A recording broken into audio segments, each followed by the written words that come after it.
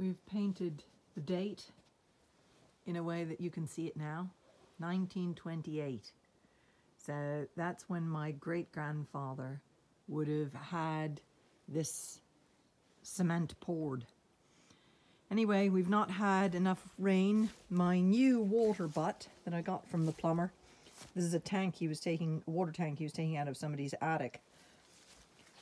We only had that much rainfall, which is not very much when you consider the size of this roof. So sadly, we've hardly had any rain. Other areas of the country have had loads of rain. So I'm back to watering plants again. The dahlias are looking fabulous. Look, I'll back up here so that you can see. There you go. Look at that. Isn't that lovely? The dahlias in front of the greenhouse, or the vine house. I should be calling it by its real name. So it's all looking really good. I'm very pleased. I still have things to plant out. And I have lupins to plant out, seedlings. But they're all looking good. I want to plant out all of those. And the tomatoes are looking good. They're fattening up nicely.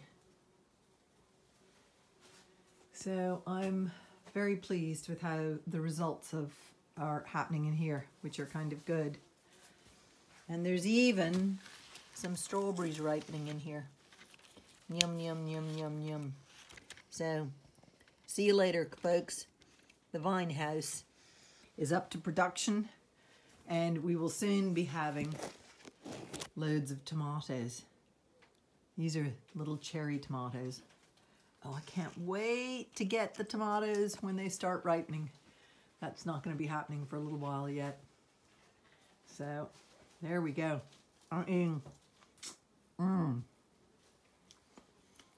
That was good.